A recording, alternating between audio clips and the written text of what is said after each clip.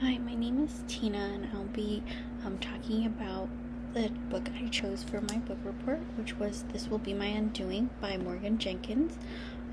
I found myself pulling towards this book because something about sharing life experiences and connections, and also seeing how relatable these experiences can be for people and sharing them is so interesting to me.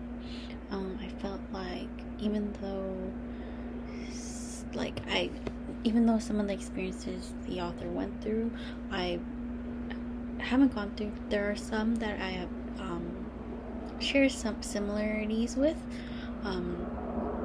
One of the things that the author talked about was how she didn't really feel like she was fitting in, and how you're taught at a young age to conform yourself to fit into society, and especially for a black person to fit into the white society.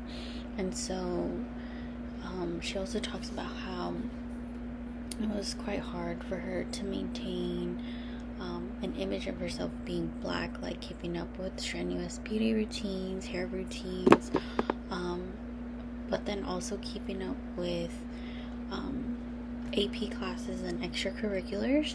She felt like so torn and not accepted by either her black classmates for not being black enough, but also not quite fitting in with her white classmates. So she felt like she never truly had a place where she could fit, and she eventually realizes that she has to stop trying to be like everyone else and focus on things that make her happy. She also mentions a lot about spirituality and being a prayer woman, which I personally can't really relate to, just because I don't really I'm not really spiritual, and I don't quite have I don't really have much belief in the supernatural, or believe that someone has an ability to see the future or possess control over what can happen in the future. And she also mentions how different experiences have led her to have unique experiences that not everyone else can understand, but especially being black and being a woman.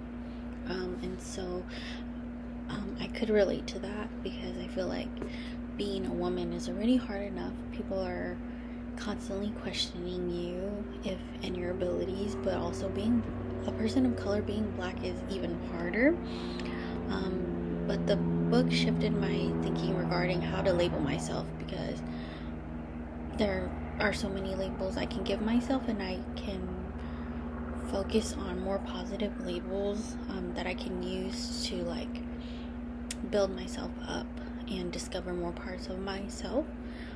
The most impactful piece of this book for me was when the author spoke about being in Japan during the trial of George Zimmerman, and she felt anguish with the verdict, the shame that she saw of the fame of people from Japan, and then the guilt she felt for being alive while Trayvon Martin was not.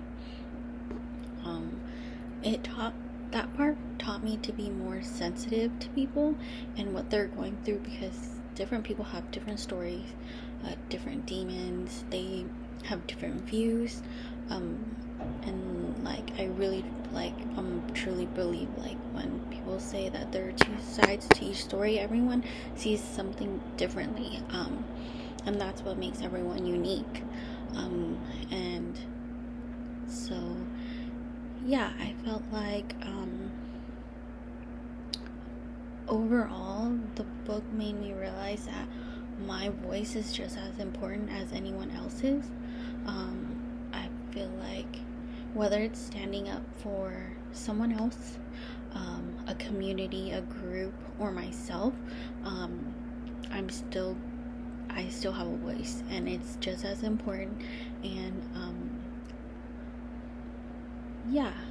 I felt like it's important to make sure I use my voice whenever I can to stand up, whether you feel like someone is listening or not. I think it's important to express what you believe in, and I believe that my voice is just as important as anyone else, and I deserve to take up space and disrupt the status quo. I owe it to myself to make sure I do. Yeah, thank you.